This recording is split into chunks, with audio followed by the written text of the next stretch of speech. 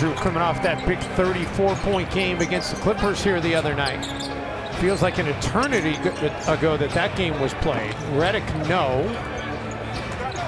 Missed, and so Borghi's got the ability to stretch the floor. And him not having to look over his shoulder is also a positive thing. And the miserable start for the Pelicans, including this 13-game losing skid, Jim. It has a lot of other teams in the NBA starting to circle around them like vultures as Timberwolves out of the timeout, able to get it back to a one-point game. See all those handoffs they run for J.J. Redick. I mean, moving to his right, moving to his left. Again, switching situation. Jeff Teague had Jackson Hayes decided not to take him. Covington, a deep three, can't get it to drop. It's funny, you empty it out the box to clear the way for an isolation, and then you decide not to take him. The lineup for them really is a shot in the arm. Yeah, Redick missed the game last night with a sore groin. They would have won last night if JJ would have played.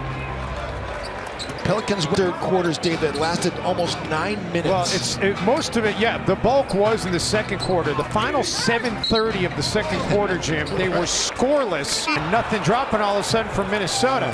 6 of 15, all of a sudden Minnesota shooting 40%. JJ can get it going, and he's got it going. He and Brandon Ingram. And they tried to throw it off of Ingram, but Ingram, you mentioned the quick hands. Yeah. Quick hands there. He's able to catch the ball. Ball out of the corner.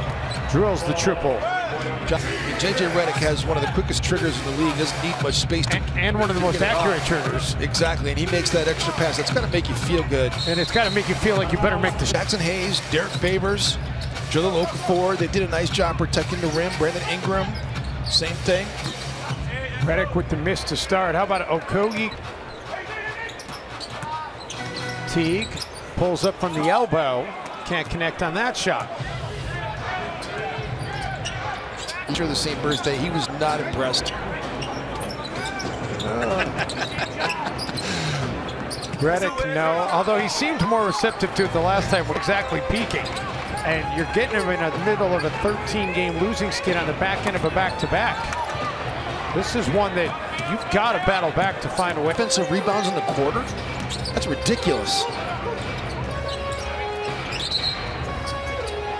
Trevion Graham's going to be called for holding J.J. Redick. Trevion Graham is trying to stick with him. J.J.'s not one of those guys that just stays spotted up either. He's always moving. Again, we've seen him do that. It's changed so much where it's very rarely a post player. It's hard to control the basketball game.